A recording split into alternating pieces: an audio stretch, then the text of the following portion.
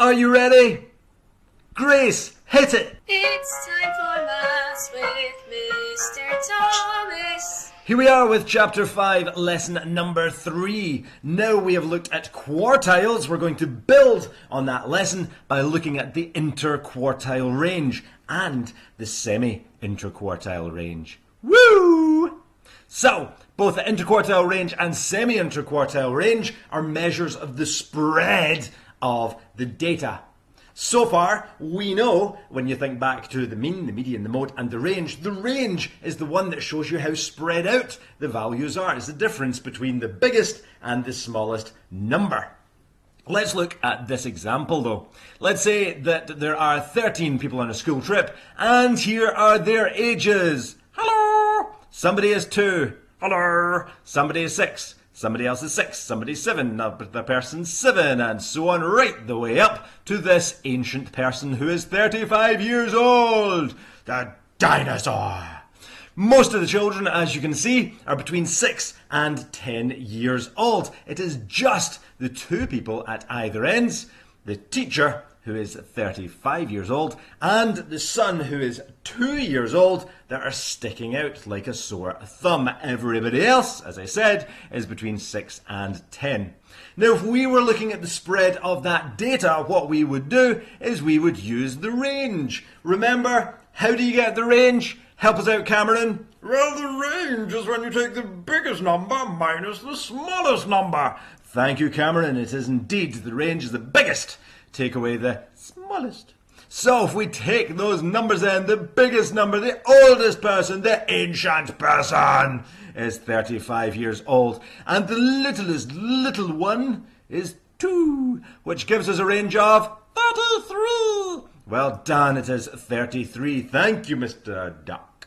So, the range here is 33 years old, but that makes it look like there's a big range, there's a big spread, there's a big variation between all the ages. It's saying the difference between the oldest and the youngest person, 33 years. So you think, whoa, they're all spread out. It's like the ages of people in a supermarket.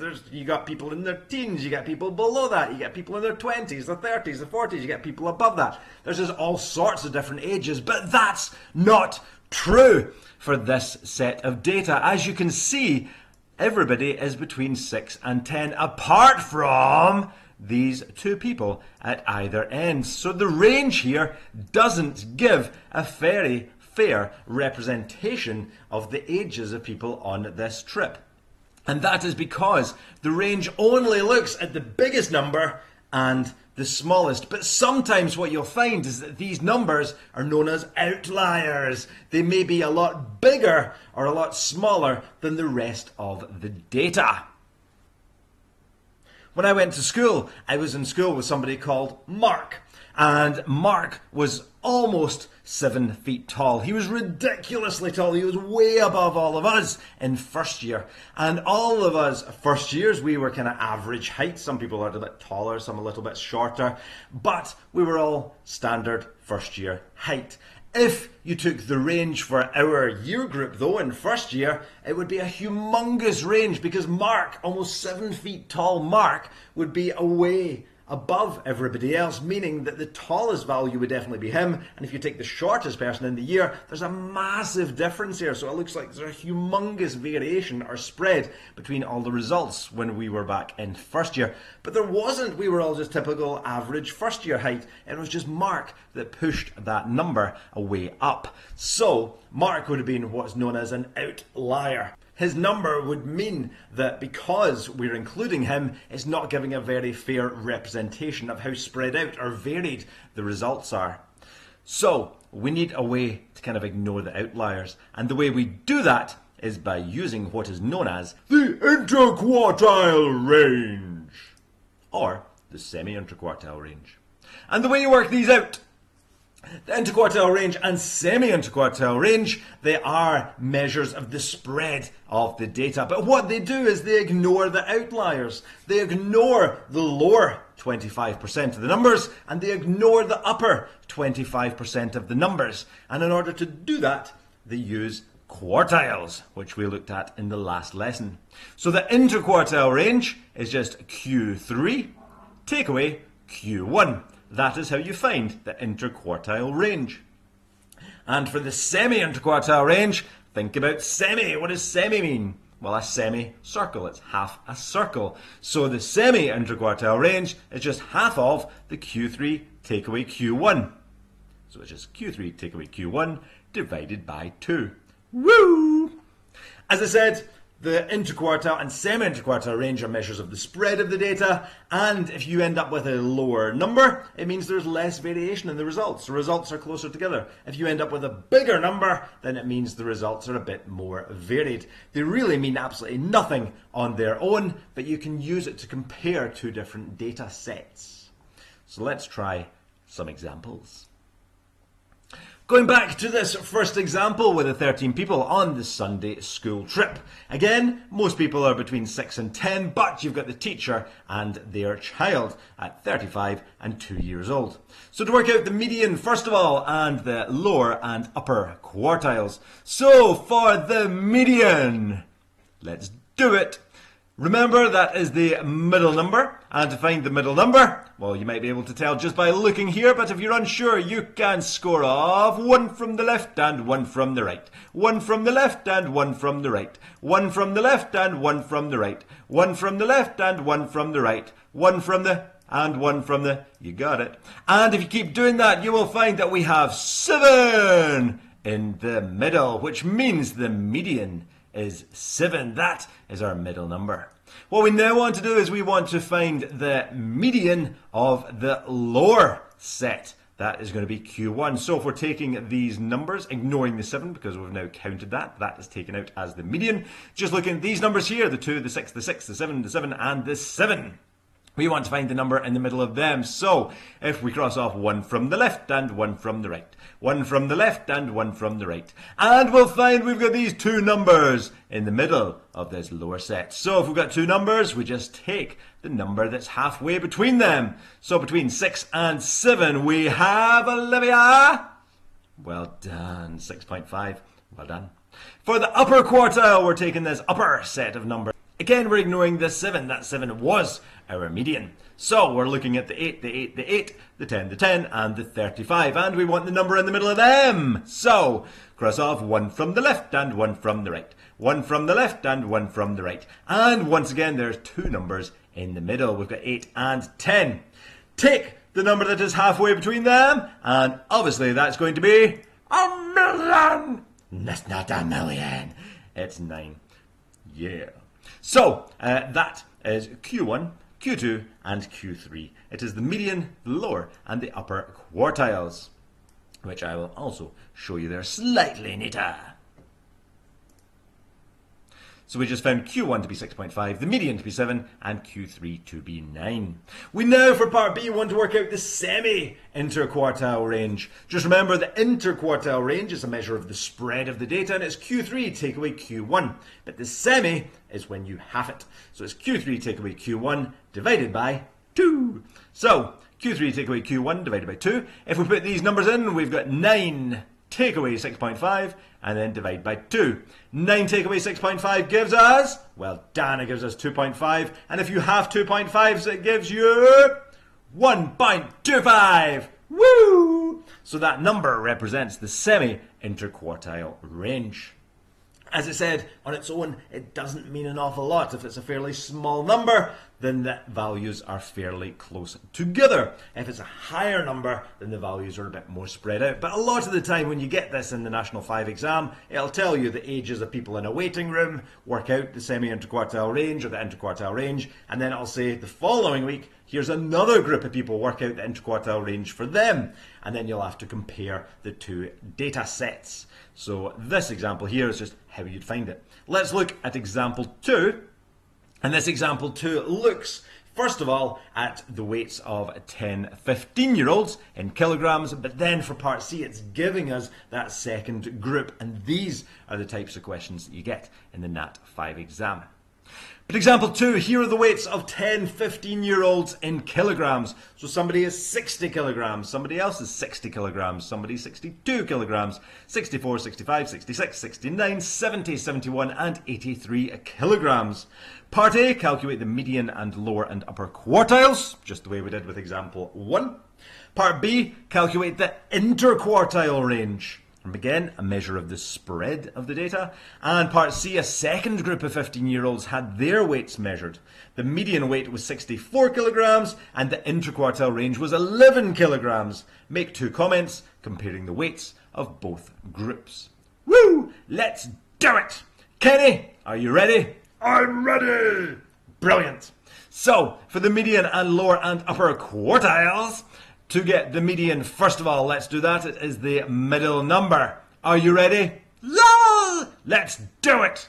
Cross off 1 from the left and 1 from the right. 1 from the left and 1 from the right. 1 from the left and 1 from the right. 1 from the and 1 from the... You got it. You're so good at this. High five. We have 2 numbers in the middle. We've got 65 and we've got 66. You know that the median is the middle number. It's not going to be 65 and 66. It'll be the number that's bang in the middle of them. So in the middle of 65 and 66, we have 65.5. Well done, Harold. We now want to get the lower quartile. So for the lower quartile, we're looking at the 60, the 60, the 62, the 64, and the 65. Remember, 65 was not taken out as the median. It was the number that is between these two. So we're still including that 65. So with these 5 numbers, you want the one that's in the middle. So I know it's dead obvious, but if you're unsure, just cross off 1 from the left and 1 from the right. 1 from the left and 1 from the right. And we do have 62 in the middle, which means that 62 is the lower quartile. The lower quartile. That's right. We now want the upper quartile, so we're just looking at 66, 69, 70, 71, and 83. And for this one, we can again just take the number that's in the middle. If you're unsure again, 1 from the left and 1 from the right. 1 from the left and 1 from the right. But I'm sure you can all tell it is 70. 70 will be that middle value. And once again, a little bit neater. Here you go. Woo! So, we've got 62 as our lower quartile, 65.5 as our median, and our upper quartile is 70. Yeah!